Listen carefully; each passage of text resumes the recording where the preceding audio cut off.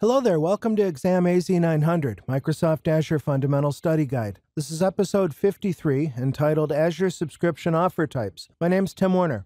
In the Microsoft Azure Fundamentals objective domain, today's skill starts with Describe Azure Pricing, Service Level Agreements, and Life Cycles. We pass through the objective Describe Azure Subscriptions, and our skill specifically is Describe the uses and options with Azure subscriptions such as offer types. Go to timw.info/AZ900SG to look at the interactive table of contents. Let's begin.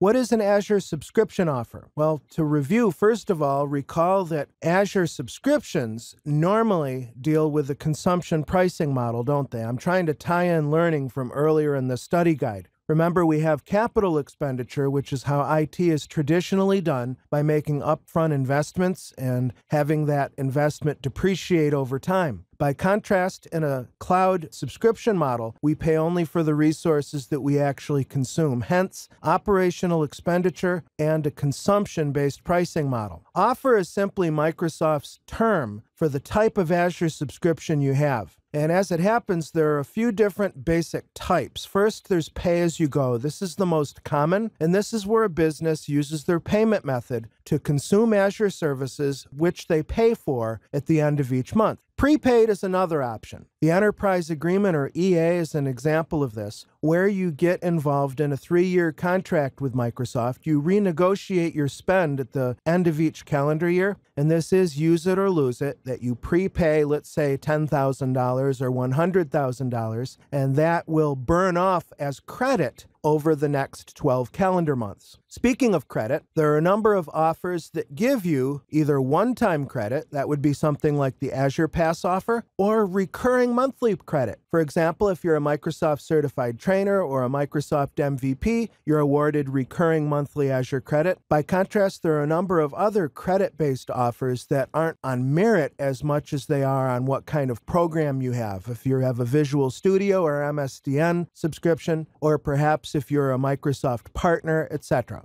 I'm going to give you the URL to get to this page and one other page at the end of this lesson, so don't try to strain your eyes looking in the address bar here. Instead, follow along as I describe, first of all, in the Azure.com public website, the Microsoft Azure offer details. This is a table that lists all currently active Azure subscription offers. As I mentioned, you've got the Enterprise Agreement, which is a prepaid plan. Why would you do a prepaid plan? Why would your business consider an enterprise agreement with support offer? Well, number one, an EA customer gets discounts on Azure products. That's one incentive. Another is that you get a totally separate portal besides the regular Azure portal. You get what's called the EA, or Enterprise Agreement Portal, where you get very detailed cost tracking. In other words, you can take your commitment. Let's say that your business is committing to spend $15,000 over the upcoming 12-month period in Azure. You can log into the EA portal and you can actually break that spend out into your own offers and then distribute those subscription offers internally in your organization. So you get very detailed control over your spend. EA is a pretty cool program if you know in advance that you want to stay in Azure for a while and you have a ballpark figure of what your spend will be. Pay-as-you-go, or PayG as Microsoft calls it, is perhaps the most common option besides the free trial. Notice that the support plans are a separate offer. That is, you would have your pay-as-you-go offer, and then optionally, if I right-click the support plans link and put it into a different tab, it just simply shows us the different support plans: Basic, Developer, Standard, and Professional Direct. Coming back to offer details, I'm not going to go through every single option here, but notice, as I told you, as a general trend,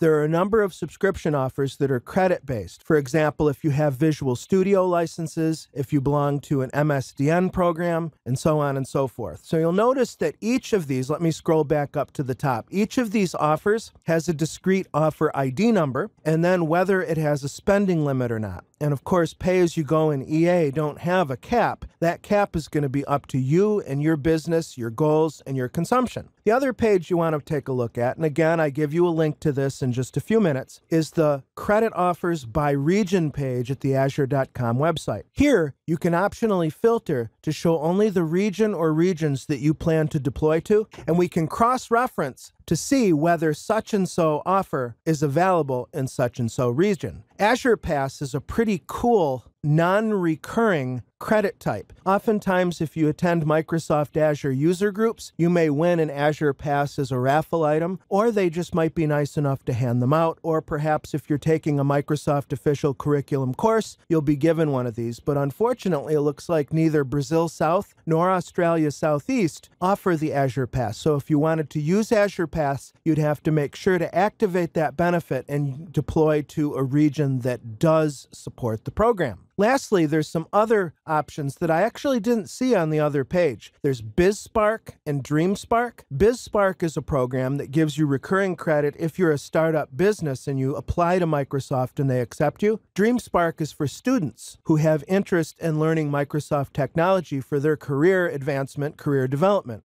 For learning resources, check out the Azure offers list at timw.info/OFF1. To look at the offers by region page, timw.info/OFF2. And for guidance from Microsoft on changing your offer, maybe from a credit to a pay-as-you-go model, go to timw.info/OFF3. Well, thanks so much for your participation. In our next episode, we'll examine Azure product purchasing options. You can find me at Twitter at TechTrainerTim, Pluralsight at timw.info/PS, or my website at techtrainertim.com. Happy studying. I'll see you in that next episode.